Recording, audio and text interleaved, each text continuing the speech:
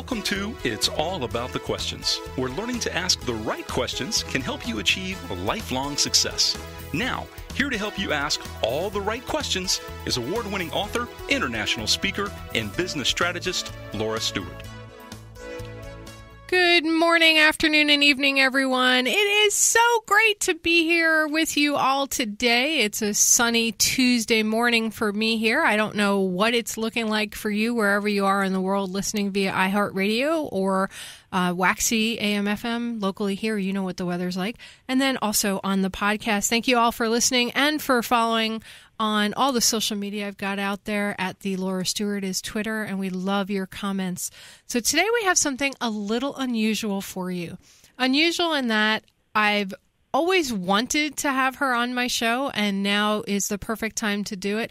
I've got a renowned astrologer on the show, Leslie McGuirk. She's a friend who is also a children's author with over 2 million copies of her children's books in print worldwide. And now she is stepping into another part of her life that she hasn't shared with a lot of people. She is a renowned astrologer, and she has a new book out called The Power of Mercury: Understanding Mercury Retrograde and Unlocking the Astrological Secrets of Communication, put out by HarperCollins, her publisher. And it's just such a joy to have her here because I've always felt that Mercury retrograde impacts my life and the lives of my clients greatly. So now we've got somebody who can actually explain why and what it's all about. So welcome to the show, Leslie. Thank you so much. Here I am, an expert on communication, and I feel like I can barely talk with this cold, but hopefully you can hear me okay. Well, what I think is so hysterical is, you know, you've been doing this book tour all around the country, and you're going to talk some more about this. You were born during Mercury direct. As soon as Mercury goes, by Mercury retrograde, as soon as Mercury went direct, you got sick. Right. Normally people get sick during Mercury retrograde. Yeah, that's exactly the point, that everything is the reverse for those of us who are born during Mercury retrograde. So here everybody talks about it all the time, but very few people know what it really means. Okay, so explain what it really means. Okay, so it's a period of time that happens 3 times a year for a couple weeks, and everyone freaks out because everything goes kafooey. Like the car will break down or the computer will break, and everything with communication seems to go funky. But it doesn't mean that it's a negative thing. It just means that it's a time when we're supposed to go into reverse. So think of it as we're driving cars and we're going forward all the time. And when it goes into reverse, someone could say, well, that's a terrible thing. I can't get to where I want to go. I'm so frustrated. But then if you're stuck in your garage, you're thrilled you can put it in reverse because then you can get out. So it doesn't have to be a negative. That's really important that I get that across to people, that astrology is not what people think it is. A lot of them just think it's the horoscopes in the back of magazines and fortune-telling. But I don't look at it that way at all. I look at it more as an imprinting system and as a way to sort of figure out a way to flow through life better. So if you were born during Mercury retrograde, like myself, that means you're only part of 20% of the population. When it is Mercury retrograde, those are our best times, and that's why I had the book come out during Mercury retrograde. I just did a TEDx talk at UCLA last week, and that was during the Mercury retrograde, and it went really well, and it's a positive thing. Now when it goes direct, everyone else is so happy because they're moving forward, but it's actually, for me, the backward time for me. Now, astrology has been around for as long as I've read about. I mean, Hippocrates, who's considered the founding father of medicine, really, made his students study astrology. Why is it that there's still such a stigma to it? It's one thing I'm trying so desperately to get it back to what it really is. I have no idea why it got so off the rails, but it did. The second part of the Hippocratic Oath, basically from Hippocrates, said that any man who practices medicine and doesn't know how to read a chart is not a doctor but a fool. And what I believe is that everything in nature has a pattern, whether it's a snowflake or a tree trunk, and we're part of nature, and we have a pattern as well. That's all that astrology is. It's the system of reading a person's pattern. Or think of it another way, Laura. Imagine that every seed, when you look at it, just looks like a little thing in the palm of your hand, and that little seed could become a mango tree or an oak tree or a rose bush. you don't know when you're looking at it what it's capable of, but if you know how to read the system of that seed, you can tell where is the best place to plant it and how to nurture it. That is exactly the same for us. We also come from a seed, and we have a system of where we would best thrive, and an astrologer can tell people that. It sort of sounds like the way you just described it, astrology is similar to DNA in that it maps and shows you the possibilities of what could happen based on your pattern, in this case the astrology pattern versus the genetic pattern, and then what you might need to do to have your best life possible, both physically for the DNA and otherwise for your astrology. Does that make sense? Okay. I'm desperate to have a scientist study what I do, because if it wasn't scientific, I wouldn't be as accurate as I am. And I can see in family charts, like if I do a mother, a daughter, and a grandmother, you can see the family patterns of alcoholism, which are in our DNA, or other things. And I think that it's fascinating that in The Economist magazine last November, there was an article not trying to prove astrology, but indirectly it did. They were saying that the planets absolutely have an effect on what goes on here down on Earth. Well, the most common one that people think about is how they say all the crazy people came out at the full moon. And then if the full moon coincides with the high tide, it just seems to affect people physically. The ERs are full, all of that. I mean, that's a proven scientific statistical fact. Right. I use that example a lot because we're 90% water. So the moon has an influence on us. And yet people will say, astrology is just woo-woo, ridiculous. Well, I don't know. There's a rock floating up in the sky that's affecting human beings, which nobody's going to disagree about that. Well, why is it that they will say that all the other rocks floating out there in space aren't affecting us? Because they are. Why do you think that is, that people are so afraid of astrology? Well, I think for good reason, actually, Laura, because there are a lot of people who can misuse this science. And if someone goes to an astrologer who's not skilled with words and doesn't know how to translate it in an appropriate way, it can be very dangerous. And it's one reason why the Bible says to stay away from fortune tellers, which I actually agree with to a degree, because there's something about astrology that's a lot like a knife. And when a knife is used well, it's brilliant for cutting food and vegetables or carving.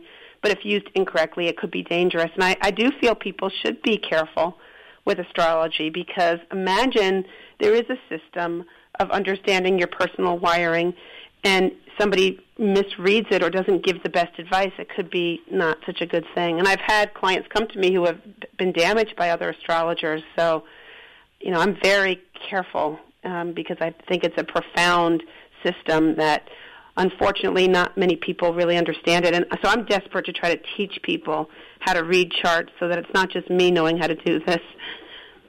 Well, you mentioned, excuse me, having my own voice problems this morning.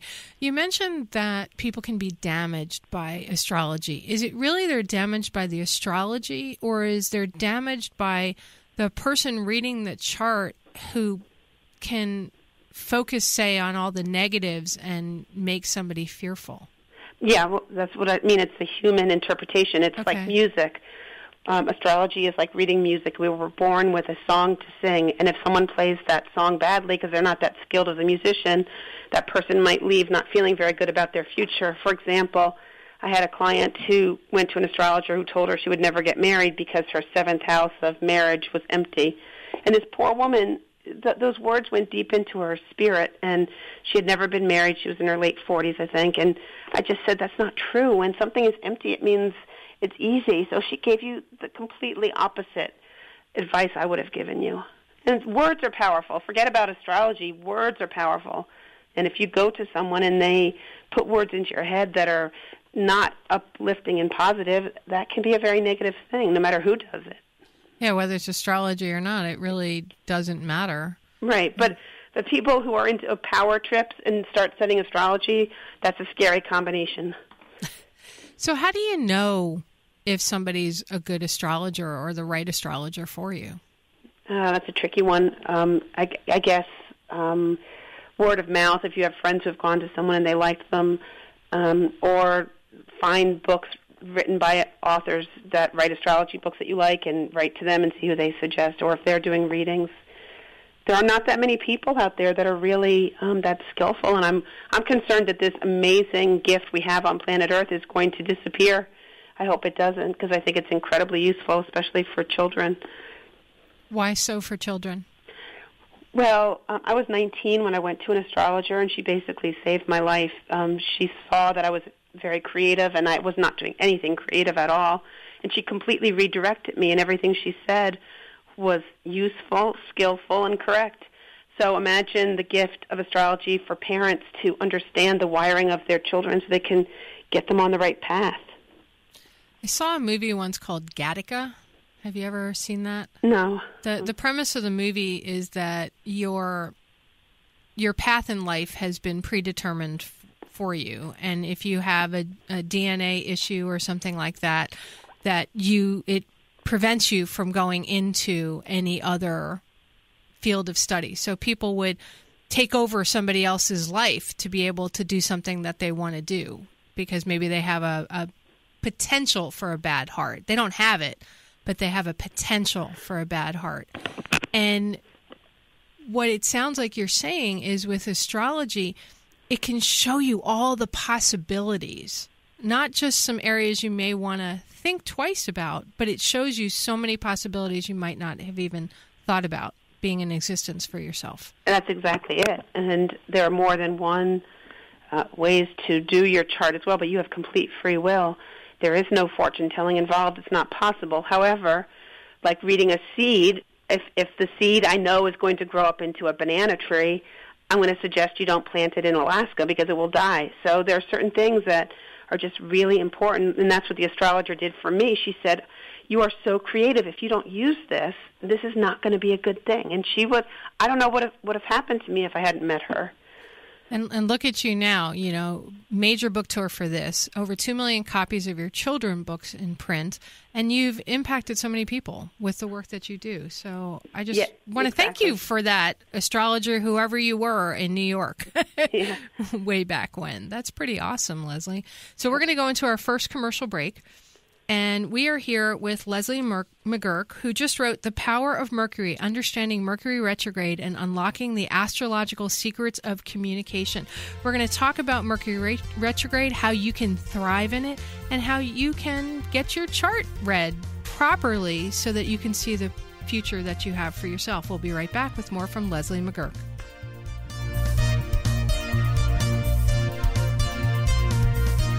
Leslie, before the commercial break, we were talking about Mercury retrograde, DNA, seeds, and how astrology can make a difference in your life as long as you understand that there's lots of different ways to look at things.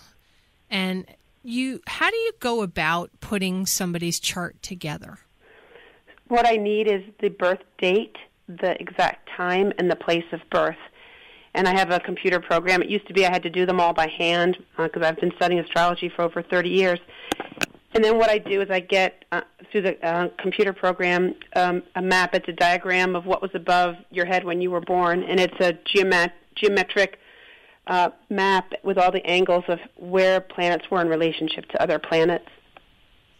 And why is it so important to understand where each of the planets are? Well, see, what most people don't know is that we have many different zodiac signs inside our chart. Most of us just know we are, let's say, a Leo sun sign, and they just get fixated on just that. But there are so many other things in the chart because every single planet ends up in usually it's a different zodiac sign than your sun sign. And the reason it's important is because I think actually the sun sign is the least interesting thing in a chart.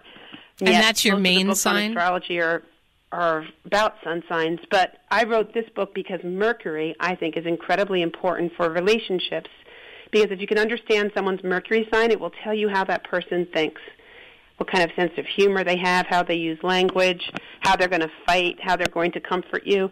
And so the book, probably because I've been single for most of my life, adult life, I've used this as a way to understand guys I've been dating, and it's extremely helpful. So originally this book was mostly going to be a handbook for single people who are dating, but then my publisher said, Leslie, but this is useful for everybody. Let's say a mother and daughter who are having trouble communicating, or if you go to a job and you have trouble with your boss, it would be so good to know what their Mercury sign is so that they could look up the comparison and figure out how to work with it better. And so that's why the book sort of became a bigger, broader topic. And you have some resources to help people figure out where their Mercury is related to. Yeah, there are a couple of things. They can go to my website, lesliemcguirk.com, and there's a Mercury calculator. That's one way to do it, that you can find out your Mercury sign for free on my website. But the other way to do it is to buy my book, and my book will tell you whether or not you are born during Mercury direct or Mercury retrograde, and then the book will also describe your Mercury profile and then the other one of the person you want to look up, and then you read the combination of the two. So the book is the manual to help you understand it. Yeah, and I read the entire book. Oh, good. So your publisher sent it to me, Suzanne Wickham. Thank you very much. By the way, this book is awesome. I love it, love it, love it. And I couldn't put it down. I think I read it in a night. Yeah, that's a good sign, because I made it for people who know nothing about astrology, who are skeptical, who don't really believe in it. Those are the people who I want to have pick up the book. Well, I love how you actually start out in the book talking about the history of astrology and Mercury and the impact it has on it. And then in a very simple way, you explain the different things. So my sun sign, I guess you'd call it, is Gemini. That's my birth sign. Right. And what's your Mercury sign? Mercury in Taurus. Okay. And you were born during Mercury direct, correct? I was born during Mercury direct, yes. But, here's the weird part. I used to always say hi to your puppy. Sorry about that. We're all dog fans here, okay, so my listeners love dogs and pets and animals. And if you don't, well, you love me anyway, so there you go. I used to always do so amazingly during Mercury retrograde, especially with my tech company. We just seemed to be able to always resolve whatever issues were. And now all of a sudden it seems like during Mercury retrograde times, I have a harder time with things. Does it change at different parts? No, it doesn't change, but what's happening is that so many people are talking about it now. You're probably more aware of it and sort of fixating on it. I think that it's crazy the way people get all psycho about Mercury retrograde, because all the other planets also go retrograde. Venus goes retrograde. Mars goes retrograde. So when they go retrograde, how come no one's talking about that time? So it's just become part of our vernacular, which I'm not sure is terribly helpful. But I do believe that during Mercury retrograde, it is true that things do get kind of wonky for many people. And so you're not imagining things. It's true. But just don't get too hung up on it, is basically what I think. Yeah, it's just so strange because, things would go crazy for all of our clients with all their technology, communications equipment, and they'd call us up. And I started to notice a trend, because all of a sudden the calls would increase dramatically.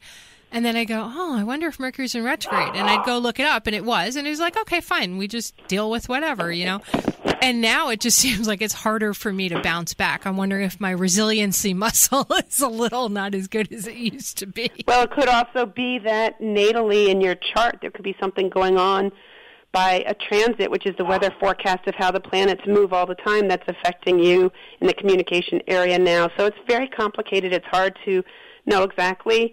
But people have no concept that your natal chart does not change. That's your seed imprint. But the weather pattern is always changing in the sky with the other planets affecting us as weeks and days go by.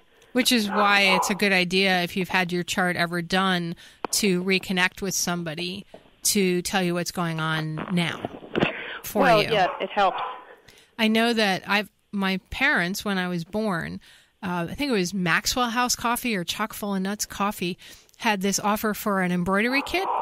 And it was a chart done by an astrologer in an embroidery kit. And you had to send all that information, birth date, location, time, everything. And then they sent you an embroidered chart. I just found it the other day. That is so cool. I never heard of such a thing. That's awesome. Yeah, and, it was half started but never finished. So I was going to bring it to the studio today to show you, because I thought you'd get a total kick out of it. And I'll have to show it to you another time. And you've got your book signing here in Vero Beach Thursday night at the Vero Beach Book Center at 6 p.m.?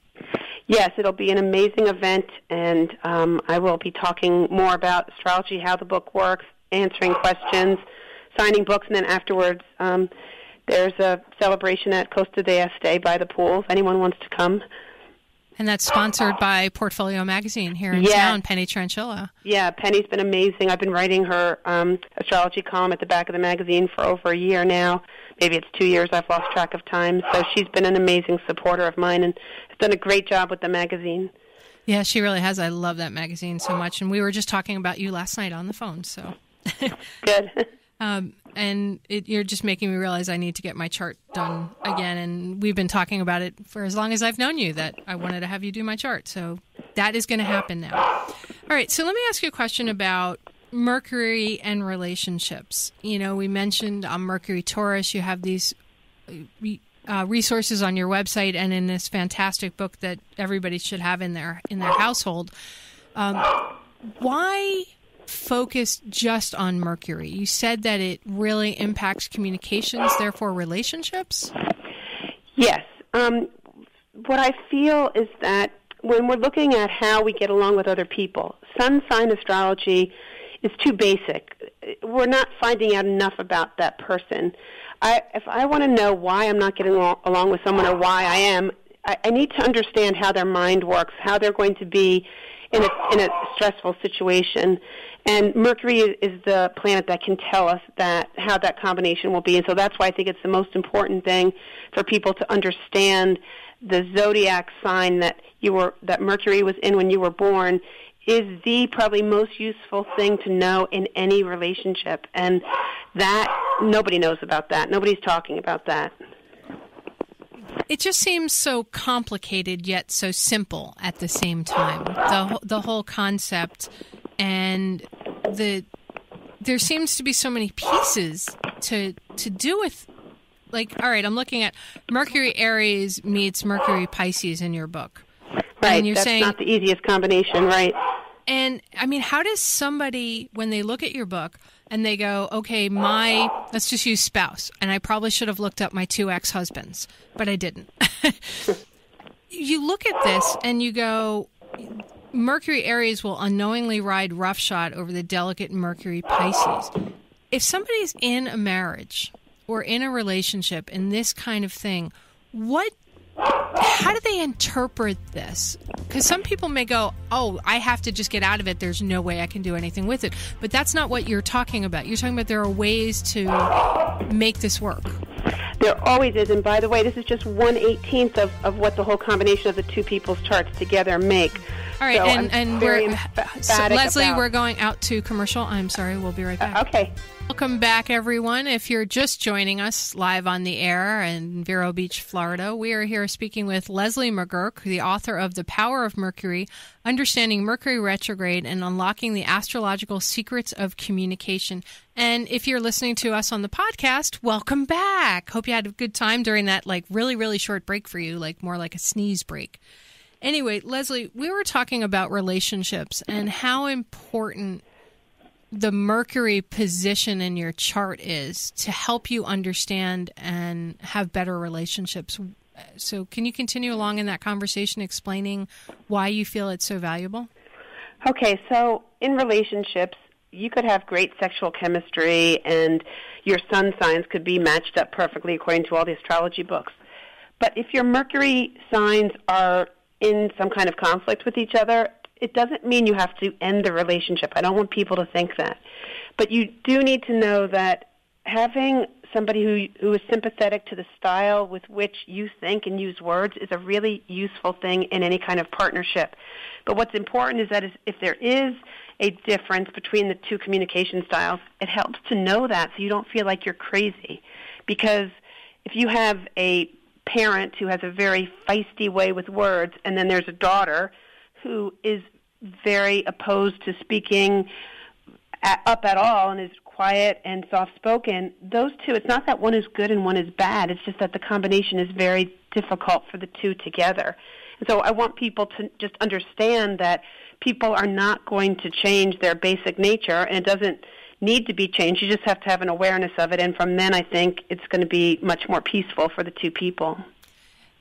Is it possible for a relationship to thrive if the two Mercuries are so opposite of each other? I mean, you can try all sorts of different things, but is it necessarily something that is the best thing to do to keep it trying to work? It will work if the other things in the chart are very nice. If not, I wouldn't stay with it. That's my personal opinion, because it's just too hard to be with someone you can't communicate with. I mean, that's not fun. It's difficult. No, it's totally not fun at all. Before I moved to Florida, I had my chart done by somebody up north because I felt like something had shifted for me and I needed to make a change. And my parents were down here, and I knew that I needed to move closer to them because I wanted to be closer to them and be able to help them as they got more mature in years, as my mother would say. And I know she's listening today, so I don't want to say older, because Mom would be like, no, we don't get older. We get more mature. Yeah. Get seasoned is the word I like to use. Get seasoned. Oh, I like that. That's an even better word. Mom, we're going to use seasoned instead of mature now. Yeah. So I had my chart done, and then she said, well, I hear you're thinking about moving. Let me know exactly where you're planning on moving to, and we can figure out if that is a good place for you to go to. And when she did my chart where I was currently living, and she did my chart where I was going to be moving to, it was really clear that things were done for me where I was living, and that where I was going to be going to, if I did decide to move, opened up so many more possibilities, and so much more light came into my chart. What are your thinkings around that, and how does that play into other aspects of life? Well, there's something called an astrocartography map, which I do for my clients. It's actually a map of the world that tells you the best places to go according to your astrology chart. I know it sounds like, how could that possibly be accurate? But I got my chart done when I was 19 after seeing that astrologer, and I've traveled all over the world. I've been to Australia, New Zealand, South America, Asia. I have tested out the validity of that map, and I tell you, it is accurate. And I use it all the time because there are places where life is just easier for people. And I have one great story, Laura, I have to tell you. I have a client who, in her late 60s, had not been married, had 15 cats, had gastric bypass surgery. And I look at her chart, and I thought, wow. It's somebody who I had met, so it wasn't just a total stranger on the phone. And I knew that she wasn't exactly what you would call, the dating type. And yet her chart showed that she was meant to be married. She was meant to be in a relationship.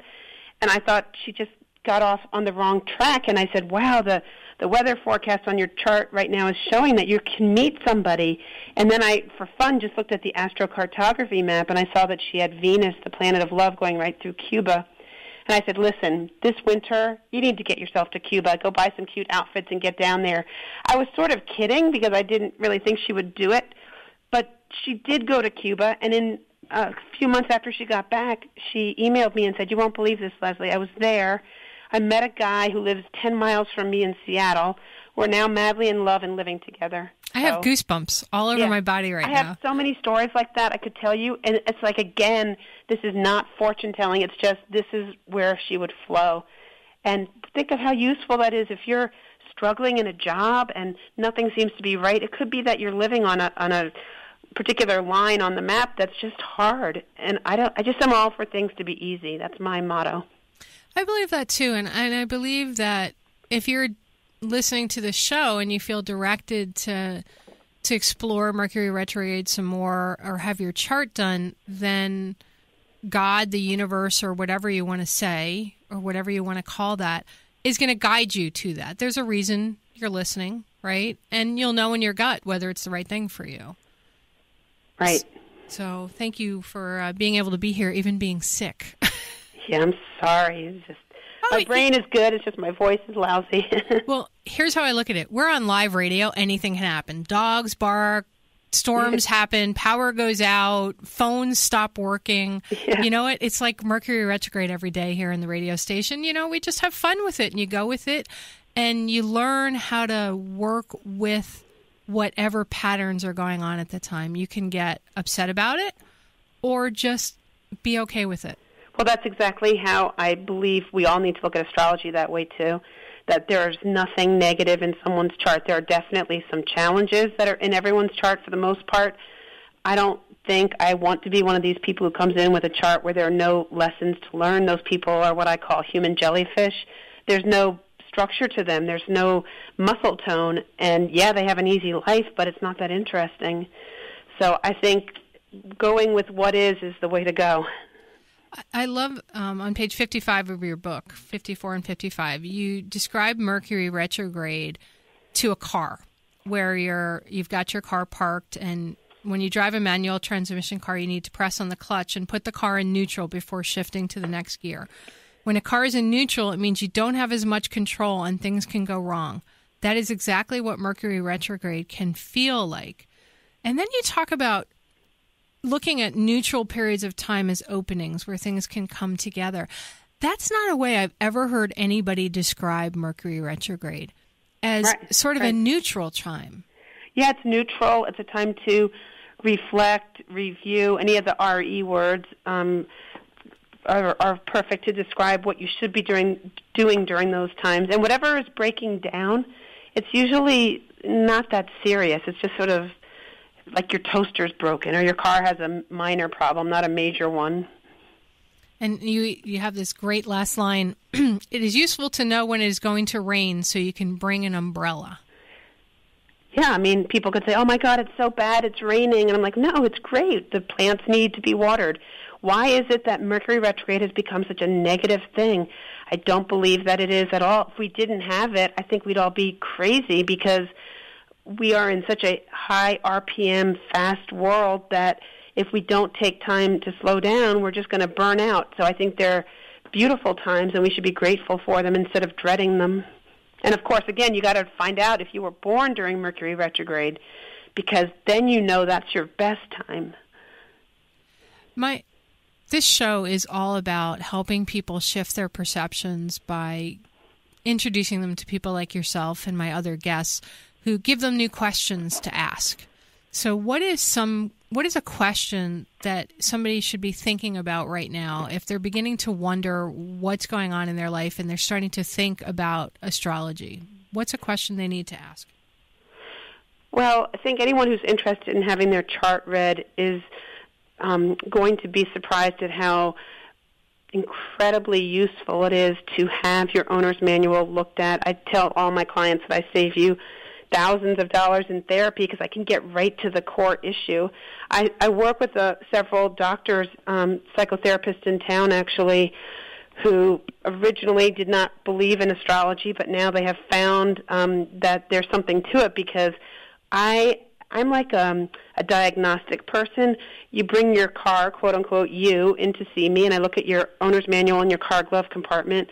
I look at the 4 tires, and I look out under the hood. But I can't touch anything in there. I'm not a doctor. I'm not a therapist. And there are some things that I say, look, you really need to go work on some therapy on this area of your life. And I'm a big fan of EMDR therapy. I work with Dr. Andrew Dobo in Sebastian. I don't know if you've ever heard of him, but he does something called EMDR. I love EMDR. I didn't know we had anybody local doing it. Oh, he's fantastic. And he's got a book out called Unburdening Souls at the Speed of Thought. And there's also on his website an interview with Dr. Dobo and myself talking about the combination of astrology with therapy. And it's a great combination because it makes everything really quick. You get right to it. You're going to have to introduce me to him because he sounds like another guest for my show. Absolutely. All right, so I love the quote. You said, astrology is your owner's manual for life. And with that, we will be back with more from Leslie McGuirk talking about Mercury retrograde and the power and how you can thrive during times of Mercury retrograde. We'll be right back with more from me and Leslie McGuirk. I can't believe the show is going by so quickly already, Leslie.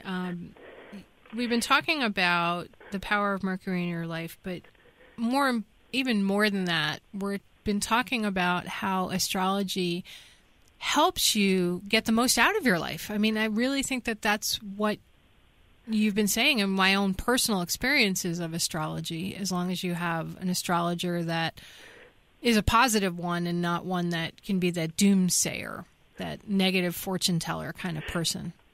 Right. Yeah, it's really important to realize that, like anything in life, whether you go to a doctor or a lawyer, you just want to make sure that you're going to someone who's skillful. And I think it's rare to find the best of any profession. You just have to do some searching to get them. I know I've had good and bad experiences with pretty much every profession right, exactly. out there that I've ever encountered. I want to make sure that we remind people, again, that are local and listening to this show live or listening to the replay before Thursday, September 29th, you have a book signing here in Vero Beach. Yeah, it's at 6 o'clock, and it's really important to support our local bookstores. We're very lucky to have an incredible store, and they're becoming so rare around the country, and they're treasures. They're like incredibly important places for gathering and to have new thoughts shared, and they're doing an incredible event on Thursday night. They've put a lot of thought into it. It's going to be fun. And afterwards, there's an event at Costa de Este Hotel by the pool, sponsored by Portfolio Magazine. So 6 o'clock, Thursday night, Vero Beach Book Center, September 29th. And you're doing a book signing, and there's going to be lots of fun going on. I'm going to be there, everybody. So if you've never met me in person, this is your great opportunity to meet me. Please make sure you come up to me and say hi. I'll be there with my mom. And we generally sit on the left side facing where Leslie will be doing her signing and speaking from. So I look forward to it, and I will be going over to Costa d'Este. That's Gloria Stefan's hotel on the beach.